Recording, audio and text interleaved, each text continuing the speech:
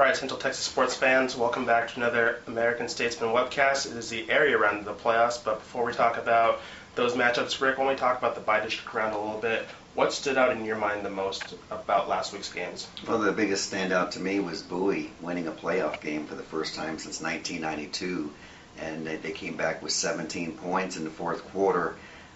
Big win over San Antonio Roosevelt, and they had a backup running back, Sheldon Gatley. Rushed for Catley. He rushed for 270 yards, and that's an incredible feat if you think about it. A guy that's not used to being in the limelight to go for almost 300 yards. It was amazing. I'm going to go with Stony Point. There were a lot of questions about Stony Point, and rightfully so after they lost to Cedar Park. I know we were talking on our high school web chat last week, and a lot of people thought they might lose in the second or third round, but they came out with a statement win last week against Cypress Falls, 56-7.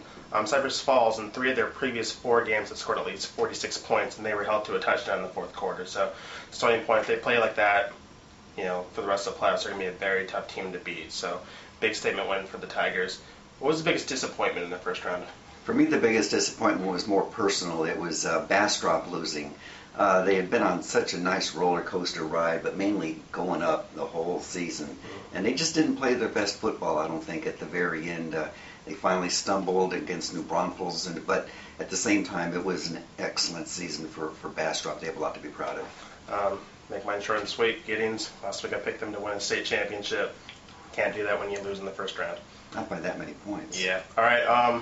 We, of course, have a lot of games this week coming up. What game are you looking forward to the most? Well, the one I want to see is the old-time rivalry between Converse Judson and Westlake, 2 teams that are accustomed to being in the state championship. They play at Judson. Both are coming off big emotional wins this past weekend. Westlake with 8 seconds left. Bryce Hager had the game-winning touchdown. And I think there could be a tremendous football game with, who knows, I think Westlake maybe by 3. All right, my game, I'm going to be Steele versus Lake Travis. Steele gave Lake Travis a lot of problems last year. I mean, even though Lake Travis on the scoreboard won pretty big, Steele gave them a game.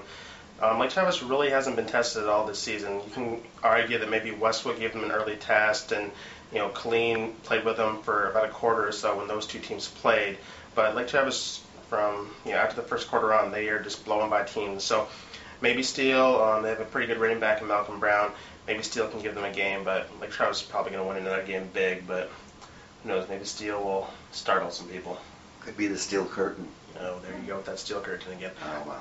All right, that's our preview for the area around the playoffs. Check back with us next week as we'll have more games to talk about.